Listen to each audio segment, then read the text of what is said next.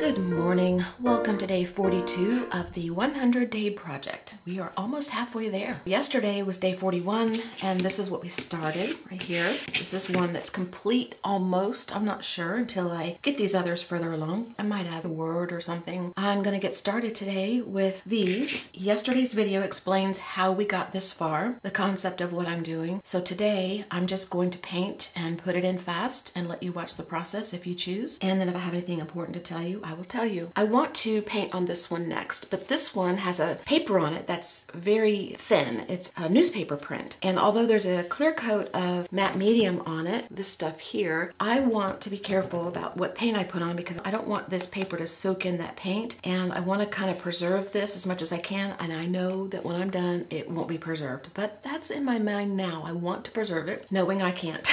But I'm going to put a coat of clear gesso on here first. And that way, whatever I paint on top of the clear gesso will sit on top and not go in. And it may do that with the matte medium, but I'm not real sure. It doesn't feel like it will. That's why I'm going ahead with the clear gesso. So I'm going to put clear gesso on this one, set it aside to let it dry, start on one of these other ones, then come back to this one. And when I get to this one, you'll know I have put a coat of clear gesso on top. All right, let's get started.